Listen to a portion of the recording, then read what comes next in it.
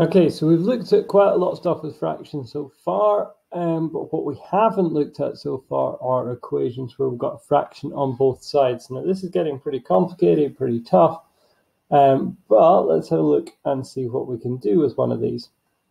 So, same as before, this side we've got y divided by 3. This side we've got y plus 2 divided by 5. We're actually going to see a clever little trick, which is if I times this side here by 3, the divide by 3 will disappear. But I need to do the same to that side. If I times this side here by 5, that will disappear. And if I times this side here by the 5, well, I've just got to do the same to that side. Now this little trick is often called cross multiplying because we're doing 3 times this, we're doing 5 times that. So cross multiplying is a clever way to sort out something like this. So let's do that. If we times this side by 3, we just end up with y. Times that side down by 5, we get 5y. Timesing this side by the 5, gets rid of the divide by 5, timesing it by 3, we get 3 lots of y plus 2.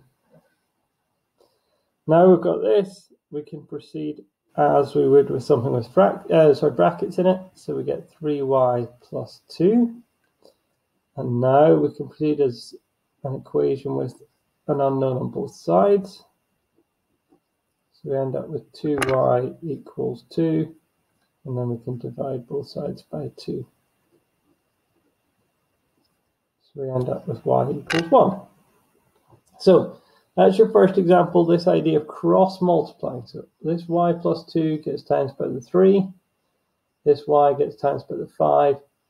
And by doing that, we get rid of the fractions on both sides. Have a go at this, and then I'll run through the answer in just a moment.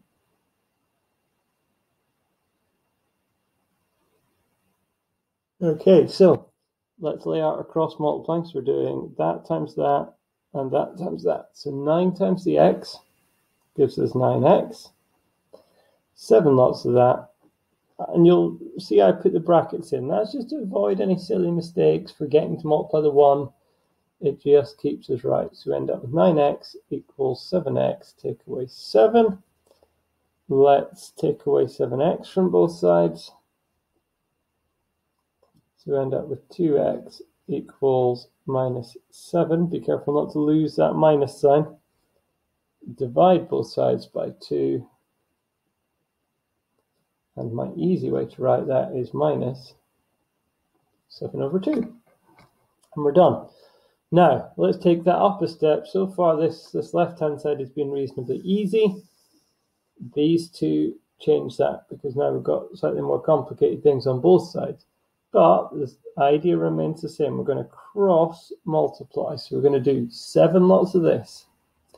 And again, I'm using these brackets to really help me out.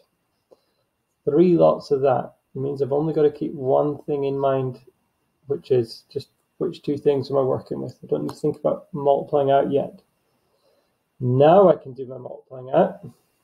So we get 7y minus 7 equals 3y plus 24. Now I can start solving. So now I'm taking 3y from both sides. That leaves me with 4y minus 7 equals 24. Deal with the minus 7 now. Add 7 to both sides. We get 4y equals 31. And finally divide by 4. And again, don't be afraid that it's a fraction, that's fine. 31 over 4 is a perfectly acceptable answer in a solving equations question. Have a go at your turn. I'll run through the answer in a few seconds.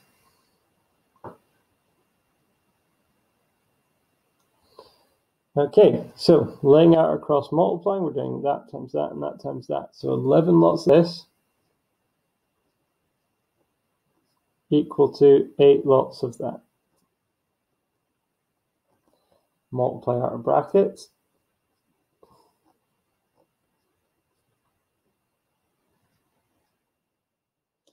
Now start solving.